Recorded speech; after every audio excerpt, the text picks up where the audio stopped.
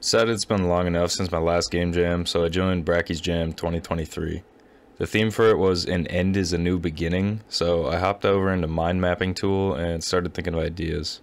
The first idea I had was a minigame type game, where you get fired if you fail and have to move on to the next minigame, but I didn't really like the idea of having to make a bunch of mechanically different games. The next idea was a game where you play as a tree somehow, and then plays a new tree when you lose, but I didn't keep going with this one for obvious reasons. My last idea was a typing game where the last letter of the word is what you have to start the next word with. This one seemed pretty simple, so I just went with this one. Since it's a typing game, the font was pretty important. I wanted the general feel of the game to be like bubbly and fun, and I was originally thinking of a typewriter font and sounds, but that felt a little bit too rigid. I eventually went with the banana font by Hannah.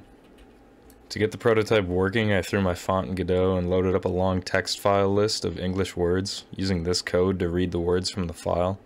I also added in a function to check whether the word you typed was in the list and tested that out. With that working fine, I added inputs and a line edit node. I made it so that when you hit enter, the game checks to see if it's in the word list and prints true or false. This worked, but the caret reset at the beginning of the word every time.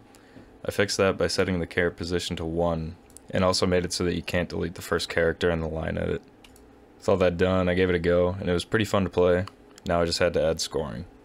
I went with a Scrabble style scoring system where each letter has a different score value, so you'd get more points for using more interesting words. The game also gives you a multiplier if you use the same letter multiple times in a row by using words that start and end with the same letter, like alpha or elongate. I also had to make a fail condition, so I added in a progress bar that increases in speed every third word, and a strike counter that penalizes you for using words you've already used or words that aren't in the list. The list isn't perfect, and some words that seem like they definitely should work aren't in there, but it's good enough.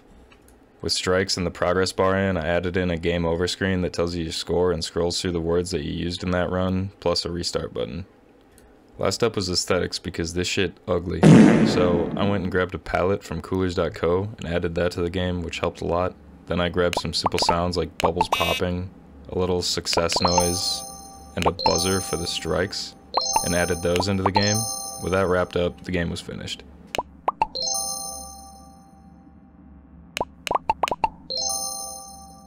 Now here's where I seriously screwed up. I thought the jam was over at the end of Sunday, but it actually ended Sunday morning in my time at 5 AM, so I missed the deadline. But I figured I might as well publish it anyway since I made it. I uploaded it to itch and none of the words seemed to be working, so I went back and made sure to export the .txt file along with the project, and then it was working just fine. It sucks that I was too late to upload it for the jam, but what are you gonna do? If you wanna play it, links in the description. Otherwise, peace out.